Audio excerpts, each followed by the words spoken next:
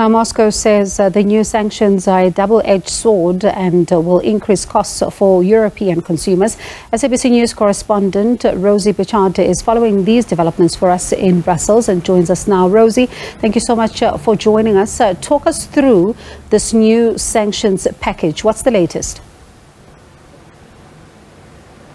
Well, this new sanctions package, the sixth sanctions package to be imposed on Moscow by the European Union, is seen as really the toughest round of sanctions the EU has tried to impose on Moscow so far. That's because it wades into that very controversial territory of energy imports. This sanctions package foresees a total ban on imports of oil from Russia. However, what we're looking at is a phased-in ban. So within 6 months, banning all crude oil imports, and then by the end of the year, refined oil products. Now, it doesn't stop there. It also looks at cutting more Russian banks from the SWIFT international payment system and targeting more individuals that the EU accuses of war crimes in cities like Bucha in Ukraine, with asset freezes and travel bans. They also proposed to ban more Russian broadcasters from EU airwaves.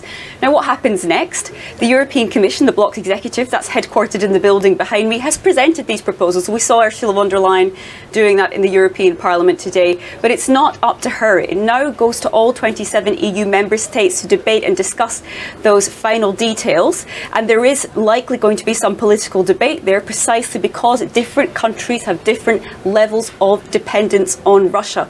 Without unanimous backing, these sanctions simply cannot come into force. So a couple of days to come, likely, of behind closed doors bargaining among these 27 countries to try and get the necessary consensus to push this new sanctions package over the line.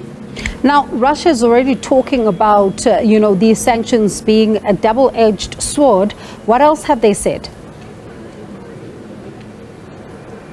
Well, we heard a bit of it from Stuart there, Russia saying this is going to increase costs for European consumers, and that is something that is echoed not just in Russia but also in other parts of the continent. That's a likely outcome here. We might see energy prices increase further, we might see inflation increase, and some analysts are even predicting that could lead to social unrest within the bloc. Now, Russia has been threatening to block exports to what it calls unfriendly countries, and we recently saw how willing Moscow is to follow through on retaliatory measures. Last week, it cut gas supplies to 2 EU members, Poland and Bulgaria, because they refused to pay their gas bills in rubles, the Russian currency, and not in euros. That demand from Russia to pay in euros was largely seen as a bid to circumvent previous EU sanctions. And those countries are now without Russian oil. They've managed to find some alternative supplies in the short term, but these kind of risks are certainly something that other EU countries are reflecting on, wondering if they will be next and wondering how Moscow will retaliate. And I mean, we spoke about this earlier on where you said, this is the 6th round and we know the process that is going to unfold now. As you say, debates are going to be held and then we'll know and get a sense of what's going to happen going forward. But I'm keen to find out from you, looking at the packages that have been, put out already, are there fears that sanctions simply aren't working because we're seeing the war continue?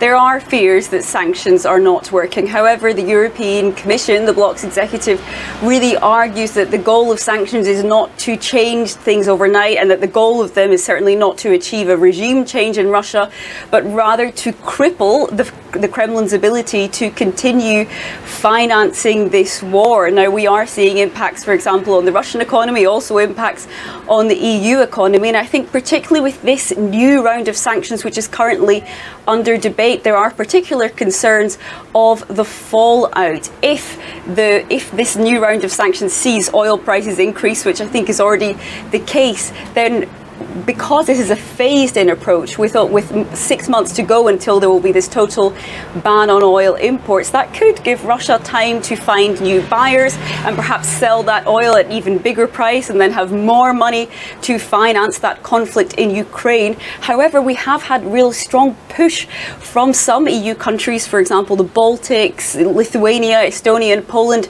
saying they want to see these tough sanctions in place because the alternative is the EU directly essentially contributing to the Kremlin's coffers and therefore its ability to keep going on with this war in Ukraine. The EU does not want to be involved in that. However, it has still not moved to sanction Russian gas. That's an area which the EU still remains heavily dependent on Russia. It's much more difficult to replace, for example, than oil supplies. So that's where we might see more debate in future, even beyond looking into further sanctions packages. Will the EU move into that much more controversial territory of gas supplies? There is a big plan in place within the bloc to try and radically reduce dependence on Russian fossil fuels. They're looking to different suppliers, but it's something that simply cannot be changed overnight due to this legacy of long-term dependence on Moscow. All right, Rosie, it looks like it's a long way ahead still as we then look to see what happens post those discussions. That's Rosie Birchard. She's the SABC News correspondent who is coming to us live from Brussels.